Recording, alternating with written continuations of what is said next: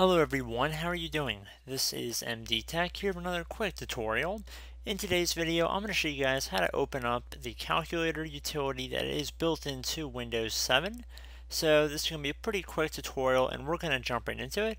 And what we're going to do is start by heading over and left clicking on the start button one time.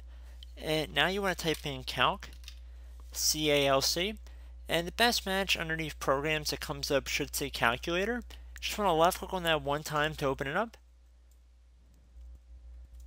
And there you go guys, we have the calculator up on our screen. Another way to do it if we chose to do so, if we close out of here, and we went back to the start button, left click on it, then type in run. Underneath programs, click on run. In the open field, you want to type in CALC, so calc, then hit enter or left click on OK. And there we go guys, that's another way to open up the calculator utility.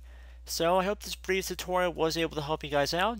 And as always, thank you for watching, and I will catch you in the next tutorial. Goodbye.